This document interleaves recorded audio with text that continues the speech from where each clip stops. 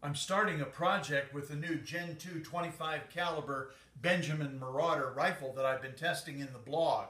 So far, the rifle has tested very accurate and I've got everything adjusted the way I like it. But I just received this new modular forestock from R Arms Innovations. This forestock replaces what's on the Marauder right now, and it comes with these two Picatinny rails on the sides and this adapter that allows me to adapt the forestock to an AR-15 adjustable buttstock.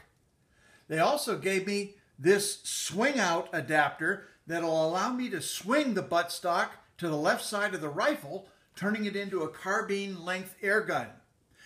To go with that, I'm using Leapers UTG 6-position mil-spec buttstock, and for that I need this special buffer tube, extension tube that they sent me.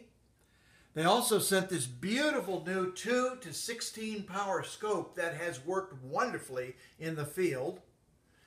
They sent a sling so that I can carry the new rifle when I get it together, and all the attaching hardware that I need, a sniper pistol grip, and my choice of one of these 3 UTG bipods. This is going to be a wonderful project.